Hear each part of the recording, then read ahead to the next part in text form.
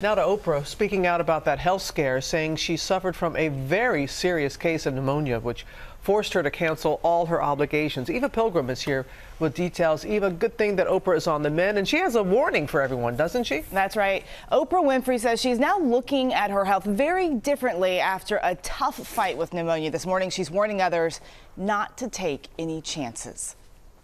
Please welcome Oprah Winfrey.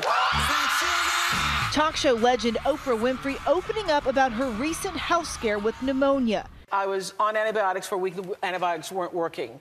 And then I went back for another CT scan, and they said, it's actually worse. You should see a lung specialist. The media mogul telling Ellen DeGeneres the infection was so serious, her doctor pushed her to cancel all upcoming events and abstain from flying for a month. So I go into the lung specialist. He puts a stethoscope here, and I see the face. It is like, oh my, something's wrong with you.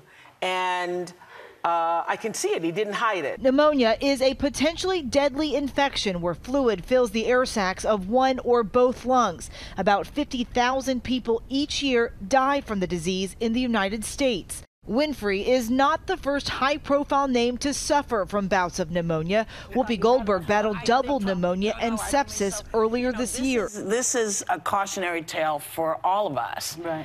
You must really take care of yourself because there's little tiny stuff out there that will kill you that you never think of. Winfrey, too, now preaching a similar message. But don't play with it and get your flu shots and get your pneumonia shots. It's nothing to play with. It takes people out. And flu season is fast approaching. It starts in October, which is just days away, and it lasts until about May. And this is the time to get your flu shots. Doctors are warning this flu season doesn't look like it's going to be a good one, so take the precautions. Yeah. Better safe than sorry. All right, Eva.